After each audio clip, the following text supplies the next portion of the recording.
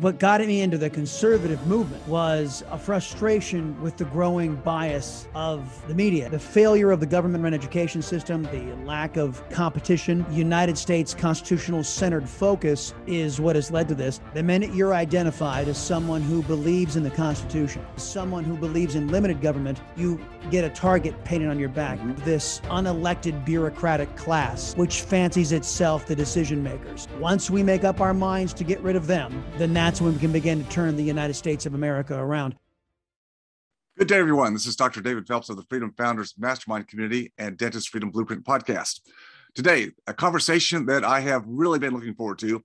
It's with a gentleman that I get to hear from on a regular basis, but we have no interchange of dialogue. Today, for the first time, I get to speak with an advocate for freedom, Mr. Chris Salcedo. Chris, thanks for being here, sir. Pleasure. Chris, I know about your background, and I know that you grew up. I know you went to San Diego State University, correct? And you first started in as a weatherman, air traffic. You did some acting along the way in your journey in evolution. How did you first get started in what you're doing today as a radio?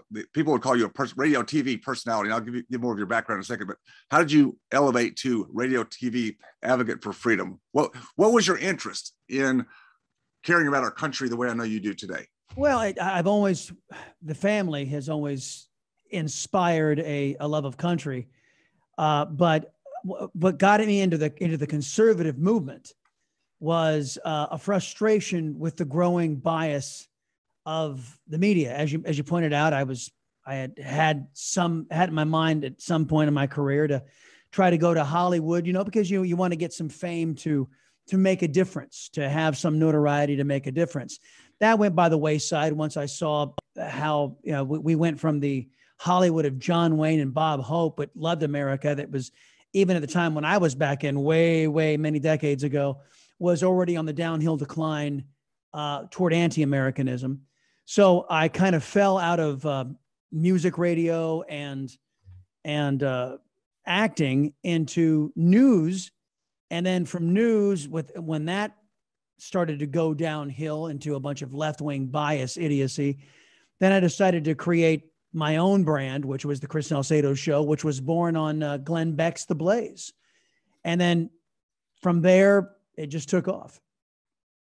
So today, the Chris Salcedo Show is broadcast here in Dallas-Fort Worth, WBAP, in Houston, also on their station, which is KSEV, I believe. Also Newsmax TV. You can catch Chris with his show there in the evenings.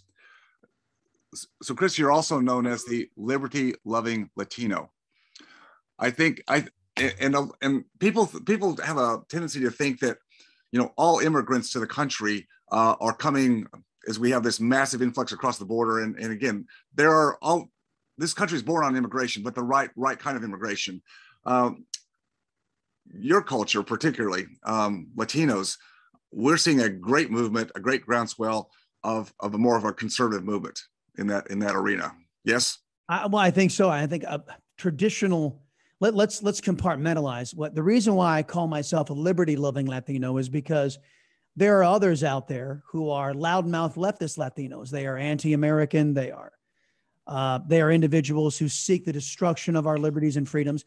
And they're just like those in the Black community who seek the same. They're just like those in the white community who seek the same. They are bound by ideology. And the reason why I call myself a liberty-loving Latino is because there's a distinction, there's a difference. And the mainstream press has done its best to try to convince Americans that if you're Black and if you're Latino, if you're a quote unquote minority, which I hate the term, but if you're a minority, then you hate America and you're in for socialism and you're in for government control over your life because you can't do anything without government. So the Chris Salcedo Show has been arrayed, as is, to be fair, a lot of other programs out there with minorities now as primary hosts, arrayed at dispelling that despicable narrative. So that's number one. Number two, there is a significant difference between those who are coming over the border right now from all over the world, Blacks, Latinos, coming in from China, Yemen, Pakistan, of all different races and ethnicities and backgrounds. The one thing they all have in common is they're ignorant of the American system. And that's the way socialist Democrats like it. They want to import a whole bunch of people who are ignorant about their rights, who come from totalitarian societies, who might think, look at Nancy Pelosi and Joe Biden and say, hey, that's not as bad as where I came from, and be ignorant enough to vote for these people. Because as you rightly point out, in particular in the state of Texas, the Latino community is awakening. The Black community in places like Chicago, places like New York, places like California are starting to awaken as to just how deleterious the left-wing side of the equation is. Chris, over 250 years ago, our country was founded by our forefathers who put everything on the line to fight against the tyranny from the King of England. How did we get to where we are today? I know that there's a lot of history there, but what has changed in your opinion? What are the key factors that have changed and moved us from an entrepreneurial, freedom-loving country to, I'm not going to say it's a majority yet, but a great number of our citizens, as you just said, are ignorant of history, ignorant of the truth, and yet they're buying in to the socialist Marxist movement today that they think is utopia. Yeah, I think it's a two-tiered response to that. Number one, conservatives and Republicans abandoned the government-run education system. They allowed this system to take hold in the United States, and it was co-opted and corrupted by the left wing in this country, where we conservatives and Republicans are forced to finance our own political opposition, and they call it education.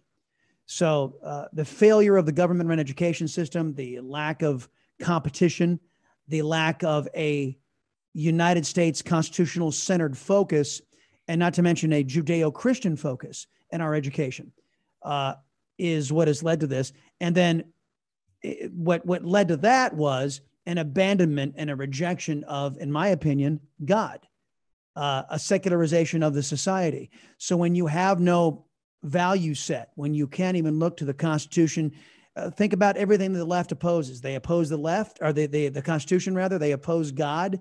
They oppose any morality that is anything other than government. And that's a prescription for a Soviet-style, communist China-style government, which many in political power today are reinforcing. And I'll give you an example. It's very trite, but it's very true. A very concise summary.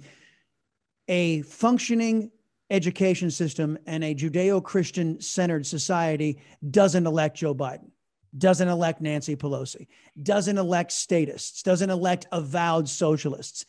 A people with a moral compass doesn't elect any socialist Democrat today. Chris, you have a strong voice. You have a platform that you worked hard to achieve and obtain. What can the rest of us do who are also conservatives and believe in freedom? What voice can we have? Where do we carry that? We see a lot of that today, where parents are showing up now after a year of COVID, Zoom learning at home. They're seeing what's happening in the schools. So I see that as a great movement forward. Step up. What else? How do we take what many of us believe is definitely the wrong direction, and now leave our complacency, which a lot of us have kind of lived in for a lot of years, and actually start to move this? How do we do that as a force to be reckoned with? We have to abandon this notion of trust me government. Even many on our own sides, and don't misunderstand when I'm about ready to say, many people on our side said, oh, Donald Trump's in there, everything is solved, problem solved. And they tuned out. Donald Trump's going to take care of all of this. No. Here's what I do know. We outnumber them. By their very definition, elitists, socialists, communists, they are an elite who believe they can rule over the rest of us. So by definition, they are a minority in this country, those who have rejected liberty, freedom, and a limited constitutional government. So the majority has to awaken that, who was it? It was Adams who said that our government was meant for a moral and religious people. It's unsuited to any other. And it's true. And those of us who are in the majority have to remember that the U.S. government was meant to be participated in, and you cannot tune out. You cannot leave these school boards and your children to these school boards. Trust me, government has to go away. An engaged population, a population that's paying attention, rejecting the false press narratives that are being out there and digging for information. That's how you beat this back. I'm not sure that we have the wherewithal to do it, but that's what must happen. Yeah, the will of the people, enough to awaken and realize that we do have power. One of the quotes I love the most from you, and actually I incorporated, borrowed it, and put it in my book, Own Your Freedom. A society's worth isn't measured by how much power is seized by its government, but rather how much power is reserved for its people. And in the book that you penned back in 2014, Liberty Rises, a great story, science fiction, but I would say for a lot of people, that book would be an easier read for people that you want to help to see the light rather than Ayn Rand's Atlas Shrugged. Your book was very well written and starts out with Mr. Jack Vega, who is an entrepreneurial capitalist, who's built a company and employs a lot of people. And he's in a Senate hearing where they're coming down on him with the typical, you need to pay your fair share, right? And he's looking in the Senate room and he sees all of its grandeur. And of course, all of these senators are placed much, much higher, and the peon is down below. And he's looking at that and going, like, what is this? What, I mean, his realization that this is a bunch of BS. And in your story, he's like, I'm out of here. I'm out of here. With what we have as representative government today, and we both know and we agree with many of our friends and colleagues that we don't really have representative government. In fact, I would say, people would say, maybe you, Chris, well, why don't you get into politics? Or David Phelps, why don't you get into politics? I see it as a meat grinder, Chris. And for people that really want to get into it and really do good, either you have to comply with the regime that's there, or they spit you back out. How do we change that? Well, I'll tell you a story about that's going to be told in the coming months. I had a conversation with a member of Congress who thinks very much like we think. And this member of Congress proceeded to tell me that the minute you're identified as someone who believes in the Constitution, the minute you're identified as someone who believes in limited government, you get a target painted on your back. Mm-hmm. All of these levers of government start attacking you. They attack your family. They attack your finances. They attack your ability to support yourself.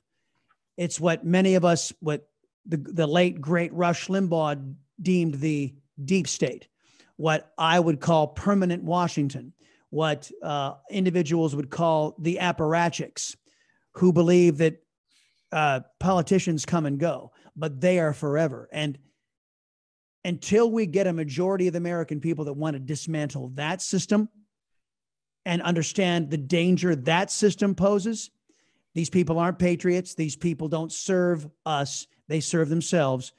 And it's very, very real. Unless and until we get a groundswell of the American people who are willing to dismantle the current, you can't even call it a constitutional government. This government has grown beyond the consent of the governed. And we have to recognize that.